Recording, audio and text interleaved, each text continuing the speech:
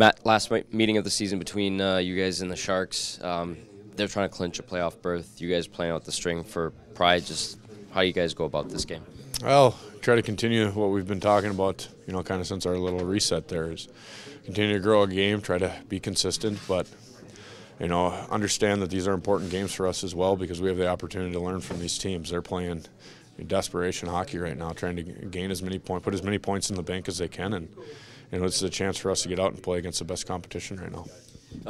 I know you guys don't like using injuries as an excuse, but it's incredible the guys that have been hurt for the amount of time they've been hurt this year, and now all of a sudden, Ryan Nugent-Hopkins goes out. Just how would you describe this whole season in terms of the ailments? It's been a disappointment. Yeah.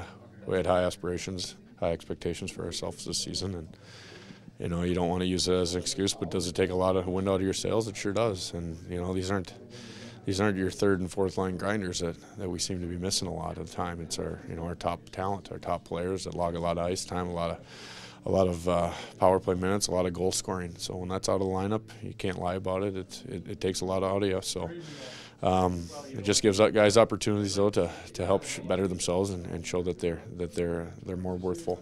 After you guys played these guys last time, a lot was made with the Darnell situation. You went into the end boards tough. Just they bring up a guy that's known to fight.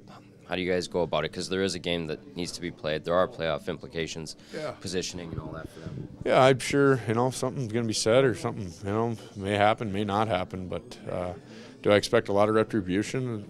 Probably not. No, they're in a tight race. They want to get top spot. They want to get home ice advantage in the playoffs, and they need to continue to put points in the bank. So I don't think that's going to be an importance for them tonight. I think they're going to focus more on the game at hand and trying to get 2 points out of us.